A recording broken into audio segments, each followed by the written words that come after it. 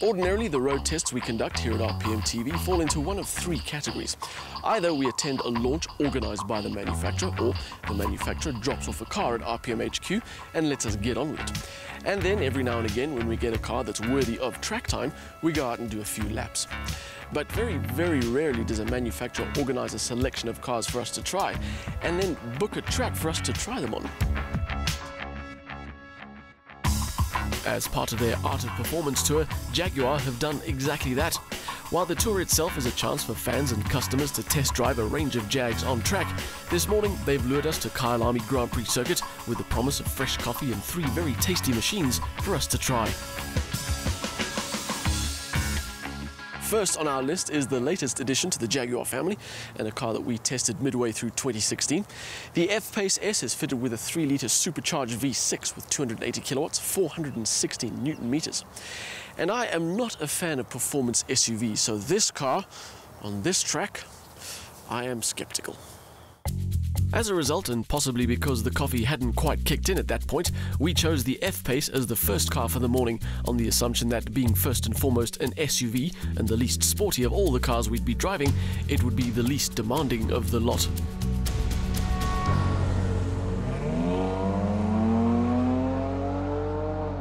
I think that coffee is starting to kick in because I'm now remembering things about the F-Pace. First of all, as a technical package, it is quite sporty. Strong motor, lightweight construction, all-wheel drive. And the other thing is that when we tested it on the road in dynamic mode, it was actually quite capable. So this is not going to be as gentle a start to the day as I thought it might be. With its active damping that constantly adjusts the ride setup to suit the road conditions, the F-Pace feels surprisingly stable through quick corners and generally very well sorted on track for an SUV. As much as we like to say that million-rand SUVs aren't likely to encounter dirt roads in their lifetime, they're even less likely to spend time on a racetrack. In the case of this particular F-Pace, that's a pity on both counts because it feels capable on both.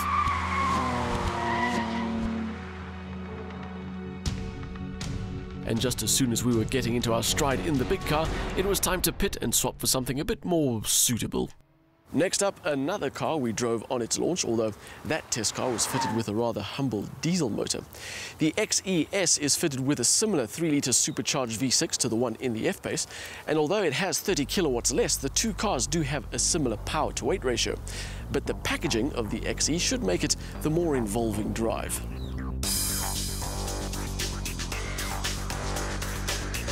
As good as the F-Pace might be on track, the XE's centre of gravity is quite obviously a lot closer to the ground, which should make for better all-round handling.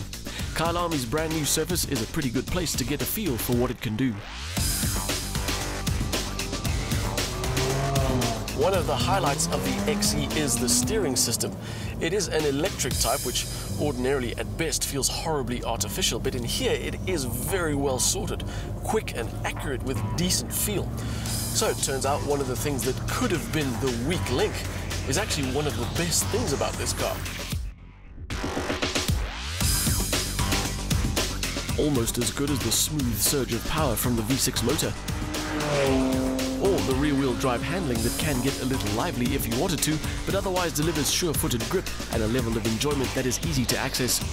The XE was a good step up from the F-Pace, a decent middle ground before jumping into what would be the highlight of the day in a car that I'm not ashamed to admit is one of my current favourites.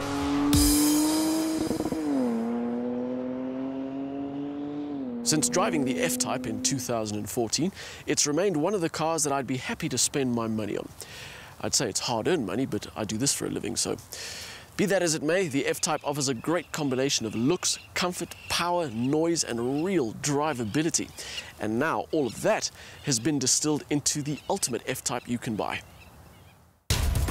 The F-Type SVR is lighter and faster than any F-Type before it. The reworked aerodynamics include a flat underfloor and yes, that rear wing that flaps about depending on what speed you're doing. The whole package, depending on options, can weigh up to 50 kilograms less than the standard V8 F-Type. That's a whole half a person. The interior has had a makeover too. Gone are the plastic paddle shifters from the standard F-Type and in their place, proper aluminium ones. The dash, center console and steering wheel have all been wrapped in suede and the whole setup gets you into a driving mood as soon as your rear end hits the quilted leather seats.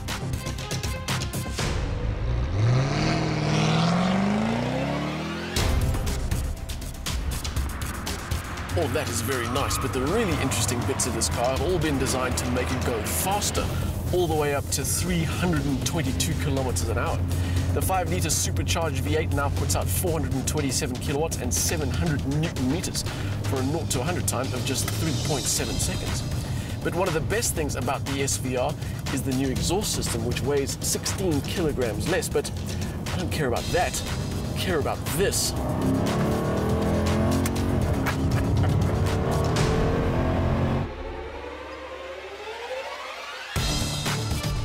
A sound that was impossible to improve upon has in fact been improved upon, and so has the handling and the gearbox. The most obvious improvement that the SVR has over the regular F-Type is the steering, which is now incredibly sharp, responding instantly to even the tiniest inputs. The SVR has basically had each of its drive systems updated. The 7-speed auto gearbox has been recalibrated, the chassis packs new dampers and anti-roll bars, and to go with that, the torque vectoring has been reworked along with the adaptive dynamics. And while all of that might sound like a fairly dull shopping list of automotive bits and pieces, the result is astoundingly good. Unleashed around Kayalami, the F-Type SVR gets up to impressive speed,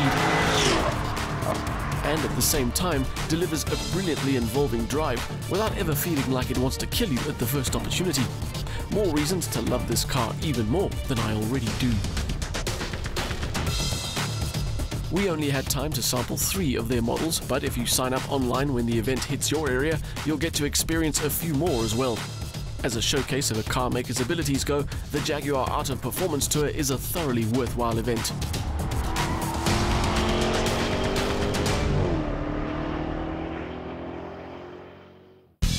The F-Type SVR is the most powerful Jaguar you can buy. With 423 kilowatts and 700 newton meters, it's right at home at a place like Kayalami, where it can show off its talents with ease. Its impressive power, noise and grip are almost outdone by the steering, which is razor sharp and accurate. But with a 2 million rand plus price tag, it's reserved for the lucky few.